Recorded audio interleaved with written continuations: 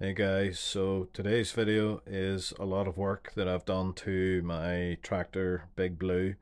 Um, as you can see, it's getting some new tires fitted by Gordon from JB Tires. I wish I had recorded everything he told me about these tires. He was an absolute wealth of information, and he's been working at tires for a lifetime. I was blown away by all the facts and statistics he was telling me, and tire knowledge was just astronomical. Check out JB Tires. I'll put a link in the description below. Serious boy. She's starting to look the part. Fair play to you. Oh, that's mighty looking, boy. Mighty. Oh, mighty. Flip me, she looks like a tractor now. So she always looked like she just the wrong shoes for the dance floor. That's serious, boy. That is serious. Wrong shoes for the dance floor. Class altogether. So now we've got the tires. The next logical step, more power. So yeah, we've pretty much maxed out the fuel pump in its standard form, and we've definitely maxed out the turbo. Exhaust gas temps are pretty high whenever it's under heavy load.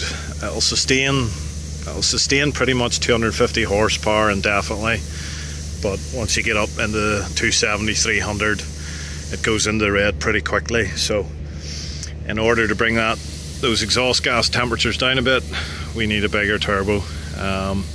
Bigger turbo, more air, more diesel, more horsepower. So I believe there's a lot of potential left in this engine without stressing it too much. So big competition coming up the beginning of next month. Farm Flicks on the Pull. Check out their channel. They do some absolutely fantastic, almost documentary quality videos. That's Farm Flicks. They're holding a large event, racing tractors side by side up a hill with a big trailer. So the drive is to try and get some more horsepower sorted in time for that in about a month. So some mega competition, big tractors going against me, and I'm not gonna lie, I want to get to the top of the hill first. So we'll pull this turbo off. I researched and looked and figured, and I come to the conclusion that holset HX50 should give me the air I need, hopefully without being too laggy. I want to leave the tractor still nice and usable and drivable without being very laggy, having all the power high up and dead bottom end. So I reckon the holset HX50 is the one. So we'll get this Garrett pulled off and see if we can get the adapters sorted and put the holset on. So stay tuned.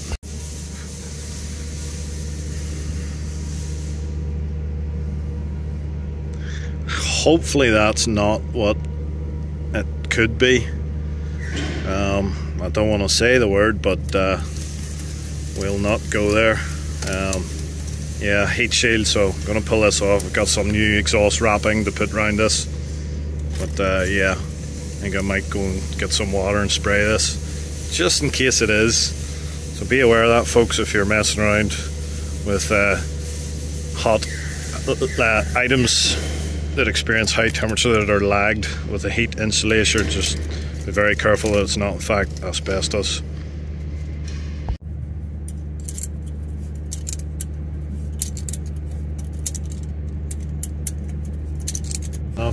I need a camera I can wear. See, trying to do everything with one hand, it's a bollocks. It's a bollocks, so it is. Oh, that's a sturdy big hose. Cutting edge engineering. His missus or girlfriend or whatever, she's his full-time personal camera person. Yes. So he's seriously giving me the notion of trying to talk a wife into doing my video person.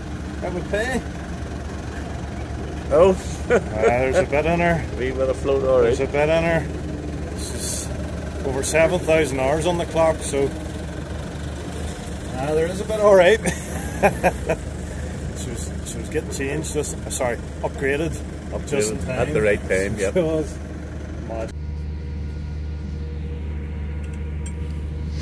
Don't lose your copper washers, top and bottom.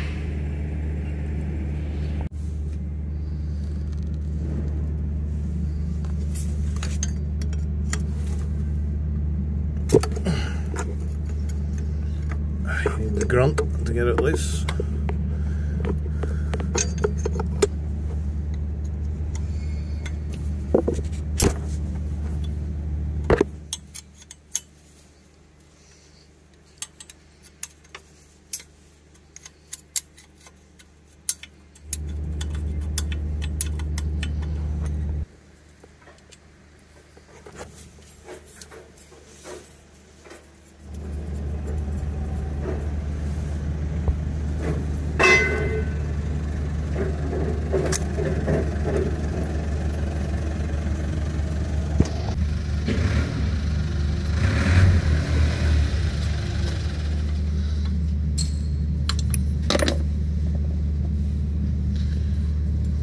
This little rubber hose in the bottom.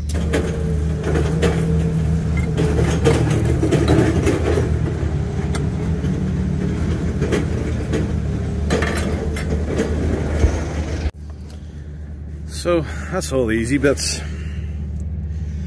This is where it all goes pear-shaped.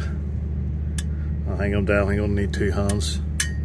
I'll see you in a minute for see if I break any or not.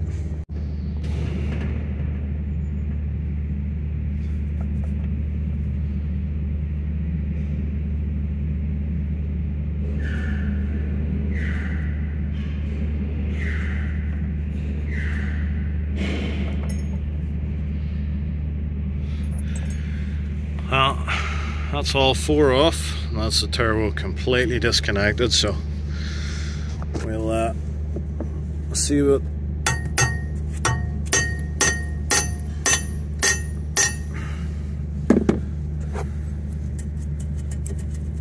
two hands required, and there we go.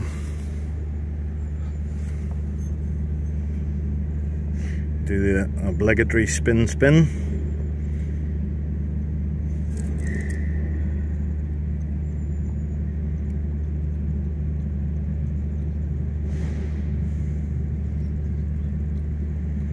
Yeah, I'm glad we changed that. That little turbo is working at its absolute maximum at 340 horsepower. As you can see, the bushes are probably just on their limit. So good turbo. We'll probably get it reconditioned and keep it for some of the standard tractors. See, my father would love to get hold of that, but really glad we got that in time. So that's her off. Time to offer up the big one and see if it's gonna work. So good old eBay. Managed to track down a nice adapter. Yes, we're in an engineering shop, and yes, we could have made that, but someone's taken the time to measure it and batch produce them at a price you just couldn't be bothered starting into making it for the price you can buy it. So lovely little adapter, going from the new HX50 as a T6, which is these outer holes, and the old turbo is a T3. So we'll offer up these adapters and see how it's going to look.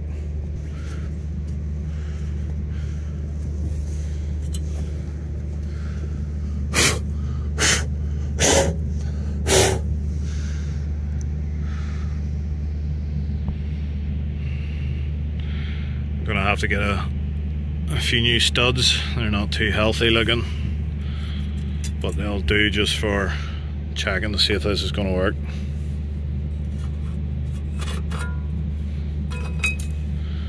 Yes. Right, so my concern is that the new turbo is going to be filing with these, so we'll just offer it up and see. So before we offer it up, we're going to have to look at clocking the housings.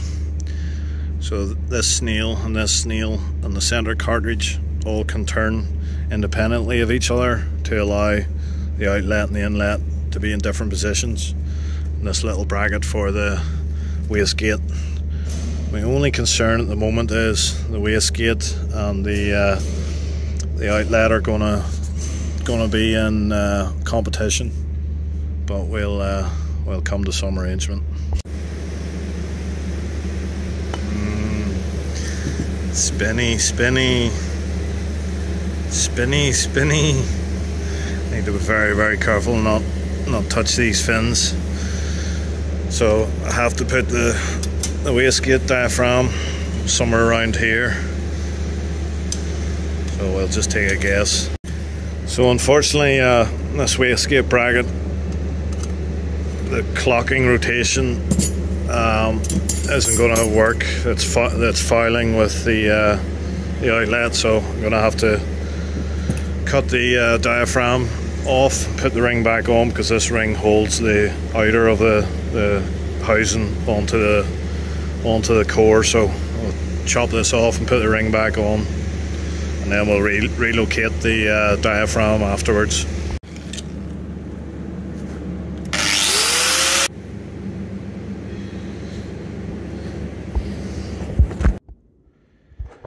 It's a good bit bigger when you see it like that.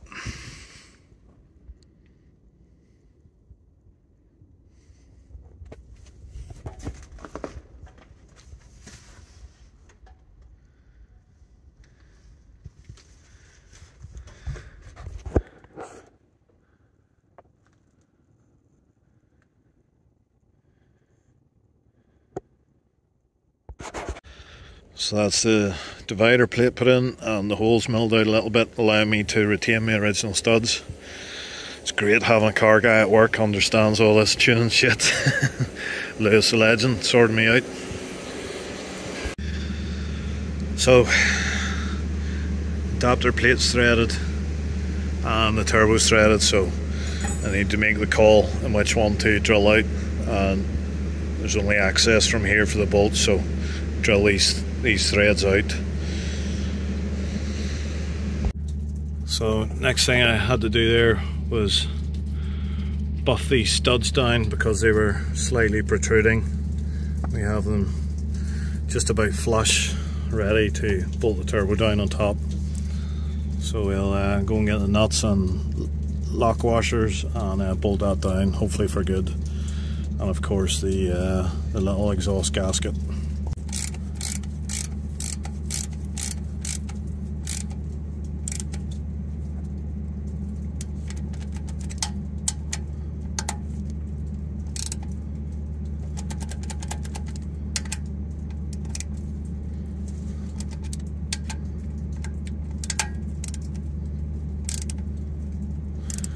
Nasty habit of giving myself a whole lot more grief at this stage, so we'll just not go there.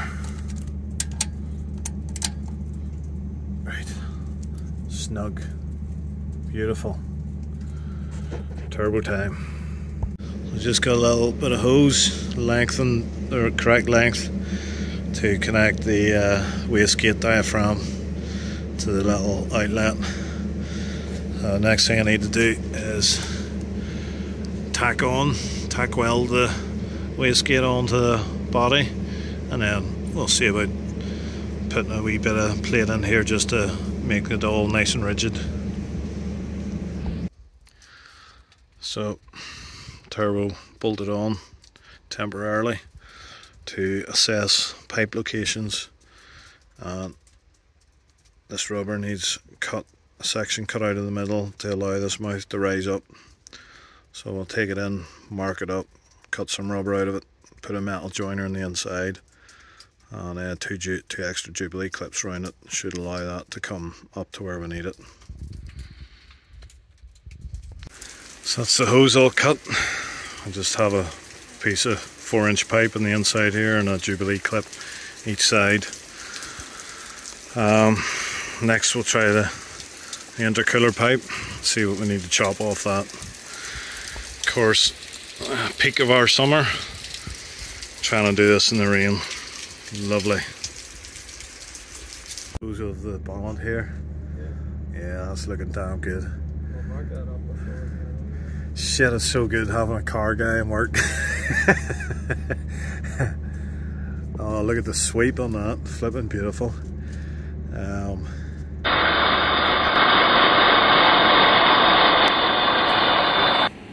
where you need one of them holders. I have like a nice vise that you can pull about the place before.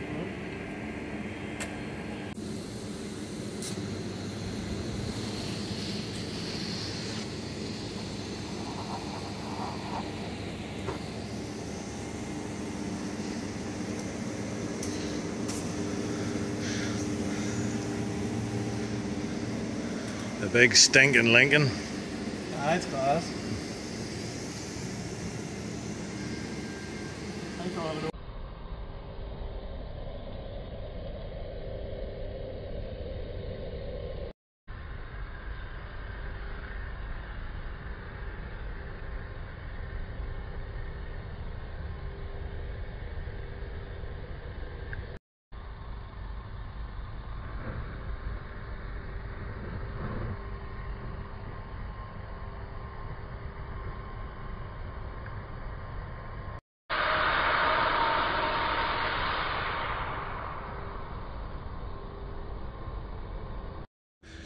Beautiful.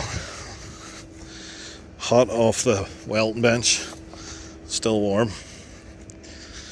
That's the exhaust gas temp probe hole. Ready to rock. So we go down, bolt it on, and then we just need the oil line and we're good to go. And this, folks, is why I love to live in Australia. We're at the peak of our summer and we've had approximately 4 or 5 weeks of this. We've had 4 weeks of good weather. When I say good weather, I mean you can sit outside in the evening in the garden and have your dinner or have your breakfast in the garden in the morning in t-shirt and shorts. Just a normal life that other lovely climates are used to. If we get 4 weeks of that a year, we're doing very well. So yeah, definitely missing Australia when it's like this. Need to get out of the tractor, don't want to get soaked.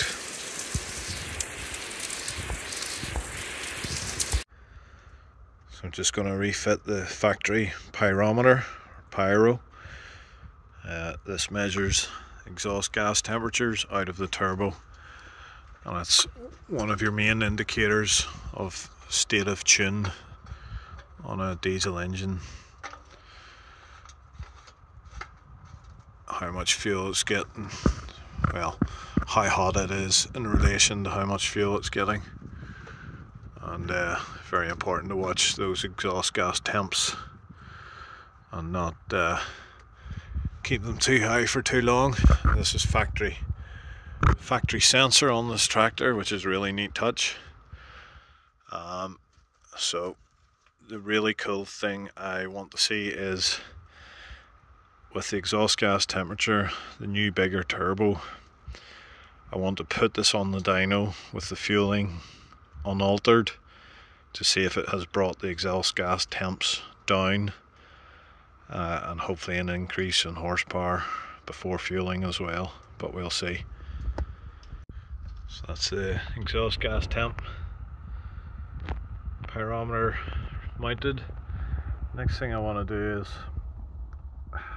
because I'm tight for time, I didn't have time to order a bellow for up here just to allow for any misalignment, and as a result of that we've got a couple of little leak points, so I'm just going to wrap those in exhaust tape for the time being, try and keep as much heat and soot contained within the pipe where it should be. So we'll wrap that up and wrap some down the manifold directly out of the turbo, just to try and keep temperatures down underneath this fiberglass hood, because the last thing we want is a fire. And whenever this thing's under load, that complete pipe is going to be cherry red at least, maybe even yellow. So the next thing I'm looking at is changing my boost gauge. My current boost gauge only reads to about 40 psi, and I'm reckoning I'm going to be 50 plus, so I need to find a key live here for the backlight on the gauge. Wasn't that really nice of them? With 2 blank auxiliary switches here, so I'll get a feed off those. Outstanding.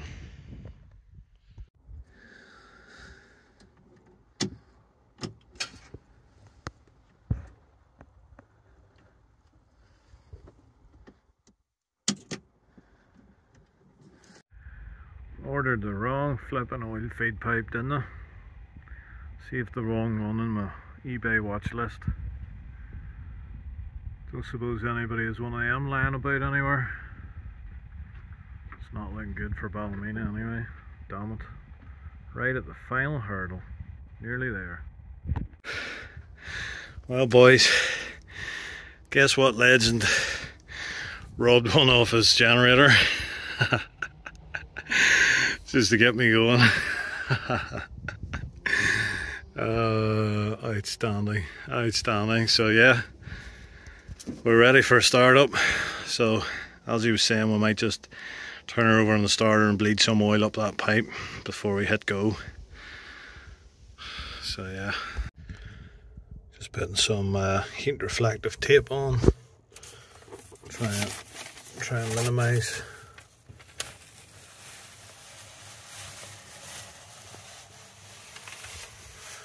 minimize the heat on the fiberglass bonnet. Definitely gonna need 2 hands for this. Keep the heat away from those little cables which go up to the headlights, and just keep general bit of heat off the inside of the hood. So hopefully that's a little bit extra. Every little helps. Whenever the bellow arrives, I'm going to put it in here, the flexible joint, just to take up any misalignment.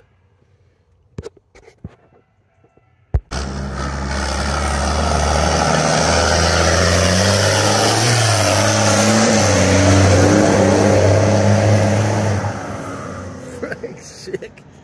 Definitely going, isn't it? So that was the first drive with the new turbo, and very happy. It's not really laggy at all. It drives almost like the standard tractor did before I turned the fuel up with the standard turbo. The new bigger turbo is driving the same as that with the fuel turned up to 330 horsepower, so very pleased with how it's driving. So so next stop is we're going to take it to the dyno, and we want to see what those EGTs are like, what sort of horsepower they can sustain, and what sort of boost numbers it's making. Now the fuel hasn't been adjusted since the old standard turbo and the new bigger turbo.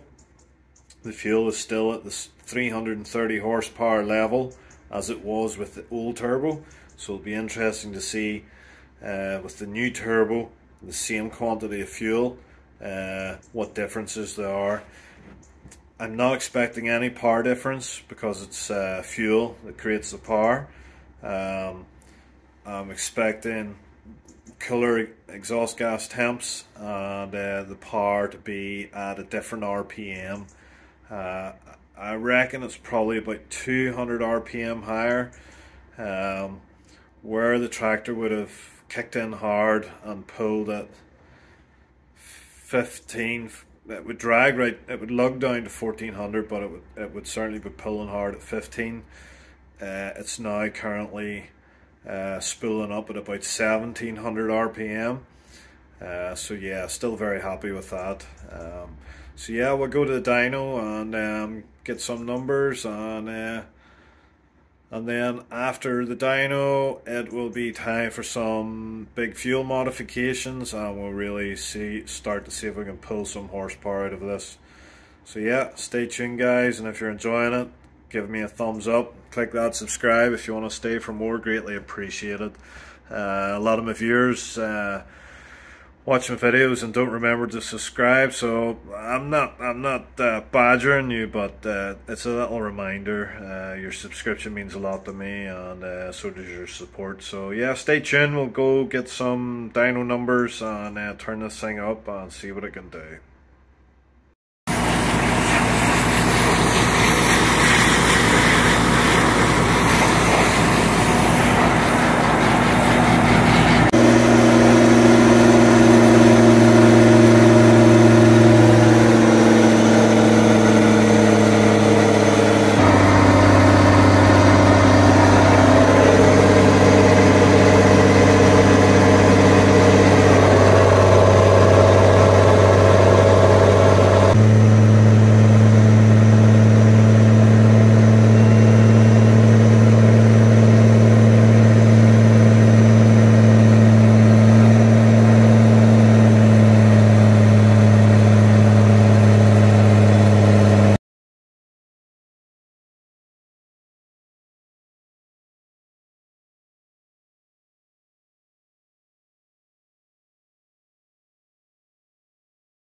So short after the dyno run with the new turbo was the rush down to Diesel Engineering Services. This was the big push to get some extra fuel, to get extra horsepower in time for On the Pull event. So Diesel Engineering Services fitted 13mm elements into my original pump. They fitted bigger delivery valves supplied by Dickenburg Diesel in the Netherlands, and they also fitted higher flow nozzles to my injectors. They balanced everything on their equipment, set it all up, and reinstalled it. And thanks to Diesel Engineering Services for doing this at short notice. So, starting to get exciting. That's us just back from Diesel Engineering Services in Shercock. Big thank you to Michael for getting the job done for me in a bit of a hurry. Pulled out all the stops, and thanks to Carl that done the fitting. Much appreciated. So yeah, it's Thursday night. Show is on Saturday morning, and a final few things to do. Have to change over the drawbar, and I want to have a final fiddle with the pump. I want to fiddle with the AFC, which regulates the fuel delivery in relation to boost. I want to actually turn the smoke down a bit. I'm not able to load the tractor very heavily, just driving up a steep hill, and it's making approximately 45 psi of boost, so I reckon it's in the low 400 horsepower, so I might actually even turn that up a little bit. Got these really cool parts from Dickenburg Diesel, I think they're in Holland. Externally adjustable cap for the back of the pump, so I can simply turn the fuel up and down there without having to take a cap off. So we got 13mm elements put in the pump, and we got 5-hole injectors from Dickenburg Diesel as well. So big thanks to them for prompt postage. So yeah, she should be pushing lots of power now, but I still hope to retain a usable tractor that can go farming. The bigger turbo still drives really nice. It's not as laggy as I was expecting, and I can turn the fuel down on that pump to get rid of crazy smoke, and it should still drive very nice and be a reasonably usable tractor. So yeah, I need to change over the drawbar, put a wing mirror on. I need to put a strut on the hood or bonnet if you're in America. A few other little odds and ends, but the main thing being adjusting at the pump. So I'll get that done, and that's us ready for Farm Flicks on the Pull, the big event tomorrow. Yeah, I'm gunning to get to the top of the hill first, so we'll see how we go. Hopefully we don't burst the boost pipe. Don't have the right gasket on the turbo to the manifold either. So a few little things that could go wrong, but we'll give her lots and see how she goes. I might also try and squeeze in a dyno run to try and get an estimation of horsepower, because I don't want to go too crazy with horsepower. And yeah, if we can squeeze that in before, we will. So stay tuned, guys. Actually sounds like my dad's 141 Muirhill taking over.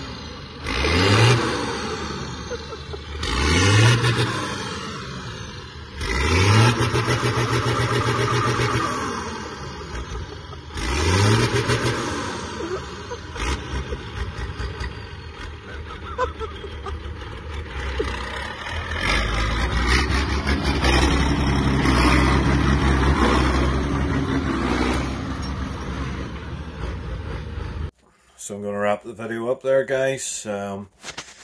Stay tuned for Big Blue Project Part 2. We go to On the Pull. It's going to be the big competition, racing up the hill with heavily loaded trailers. It's being held by Farm Flicks with an X. Check those guys out on YouTube here.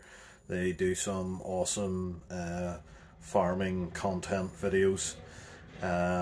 And they support me, so yeah, I just want to give those guys a little shout out. So yeah, part 2 will be the big competition. I'll have some serious races against a much more modern Massey Ferguson 8480, which is in the high 300 horsepower plus range.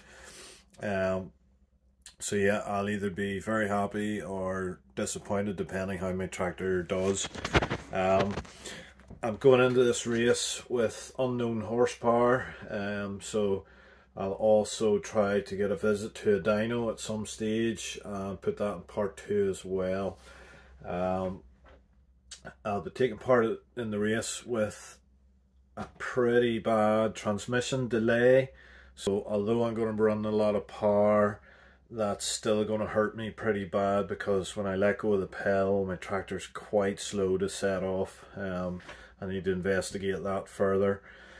So yeah, guys, if you're enjoying this Ford New Holland Genesis 70 series content, click subscribe for there'll be more videos coming up. And I have also created an absolutely awesome Facebook group, Ford New Holland 70 series. Check that page out. It is an absolute wealth of information. And I just want to say thanks to the guys that I was chatting to on there that gave me some tractor pulling tuning advice for getting more power out of my tractor. So big thanks to those guys. And yeah, a big thanks to Brian Horner and Duker for loaning me the dyno. Thanks to my dad for helping me with my turbo, and thanks to Lewis for helping me with exhaust and stuff like that. It's been a real team effort, so delighted with how it's going so far. Tune in to part 2 to see if it's a winner or not. Fingers crossed. So anyway, guys, appreciate your support as always. Like, subscribe, share, whatever, ring that notification bell, yada yada yada, you know the drill. Anyway, next time, over and out. Cheers. Stay